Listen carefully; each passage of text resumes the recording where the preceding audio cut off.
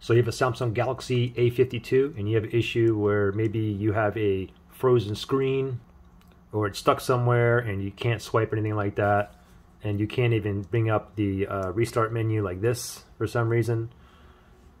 So what you want to do is force restart it. And how you do that is very simple. You want to press and hold two buttons simultaneously. Okay, it's going to be the volume down, power, press and hold both buttons.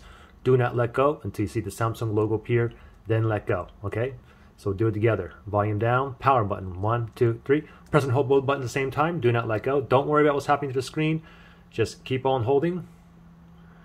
Keep on holding. Keep on holding until you see the Samsung logo appear. So I'm still holding both buttons here, waiting for that Samsung logo to appear. Be patient.